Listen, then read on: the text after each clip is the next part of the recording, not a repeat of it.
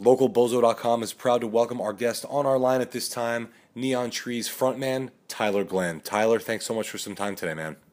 Yeah, glad to be here. Now, you guys have played everywhere from arenas to festivals to amphitheaters. So, at this stage in your career, what spawned the idea of this run of these smaller club shows and intimate night out with Neon Trees?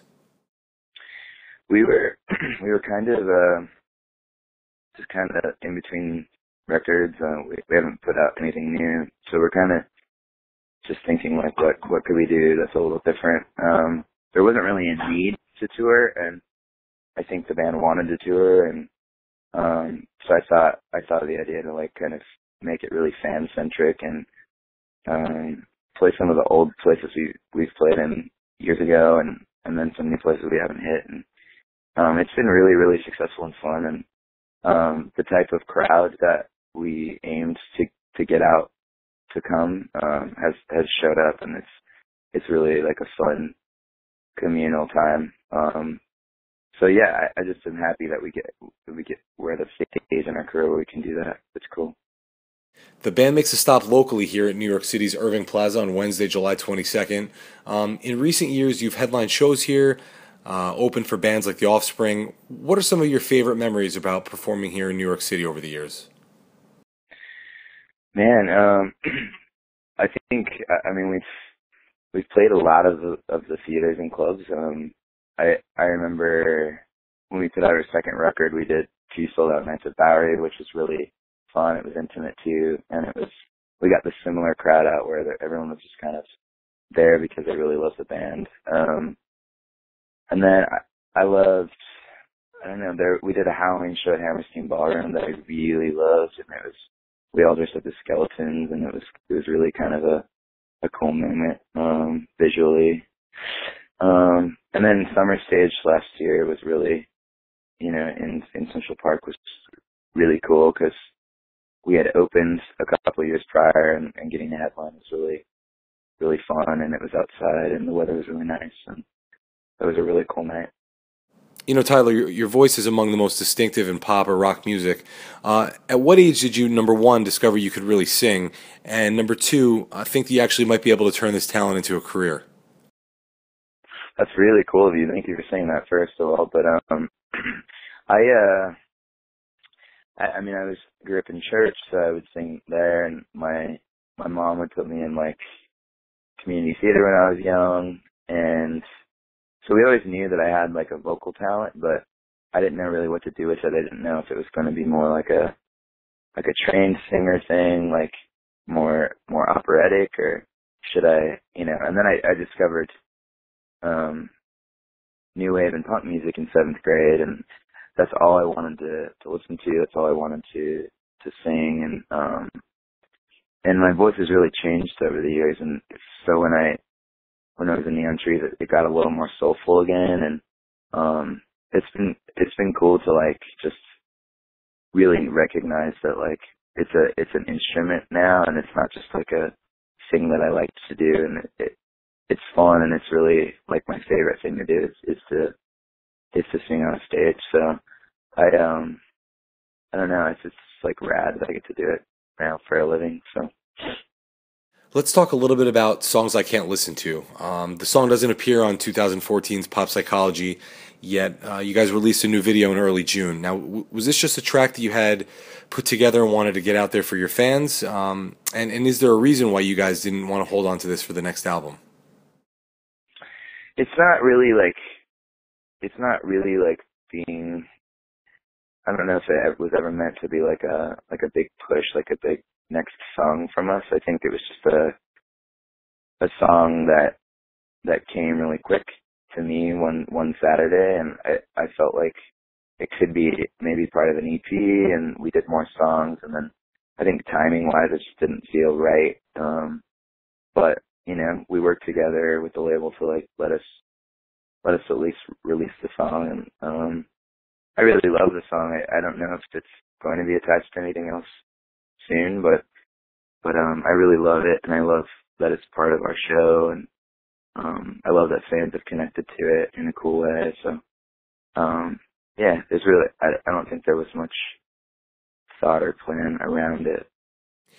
You mentioned earlier about being between albums. Where are you guys at right now as far as putting together some more new music? We had an EP that timing wise just didn't make sense. It still exists, I guess.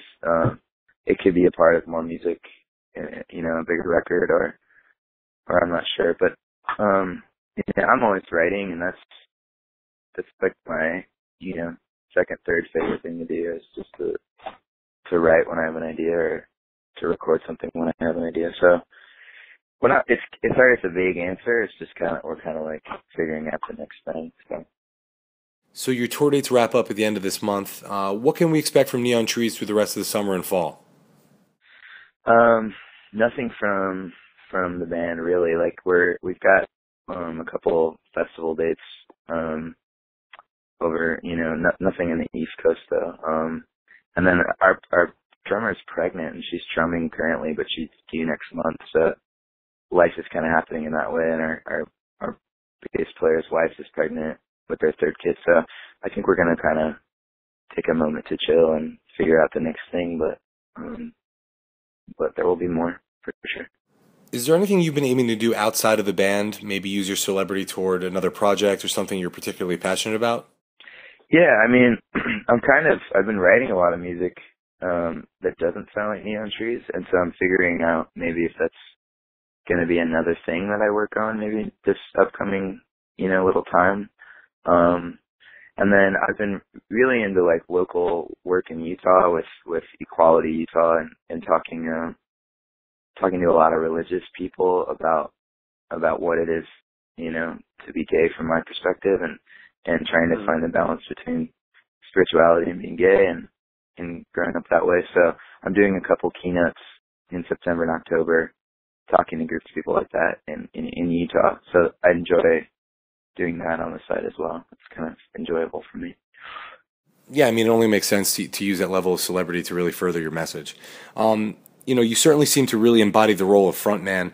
What's inspired your eccentric wardrobe, and who's been perhaps the biggest influence on you personally as your career has really blossomed? With clothing wise, I was just always attracted to like bigger and more colorful and more shiny when I would go see bands play. So like, or I'd see like concerts in on TV or something. Like to me, like Freddie Mercury and David Bowie, and those are the type of like artists that like always just like turn me on. And but even more recently, like Karen O from the IAS has always been like an inspiration to me.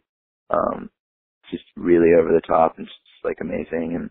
But even Lady Gaga, I think is really inspiring when she's really on. I think it's really, really powerful. So it's a wide range, but I think I just always like have been really into like the powerful, pointed, deliberate, type of artists. So. To this point, the band's been wildly successful. I mean, you've had 3 full-length albums, countless hit singles, you've toured all over the world. What's been the biggest challenge for you in more recent years, now that you've found a strong fan base that looks for and is excited about the band's music? There's a lot of behind-the-scenes stuff that it's a rad blessing to be able to be in a band that everyone thinks is always, like, succeeding.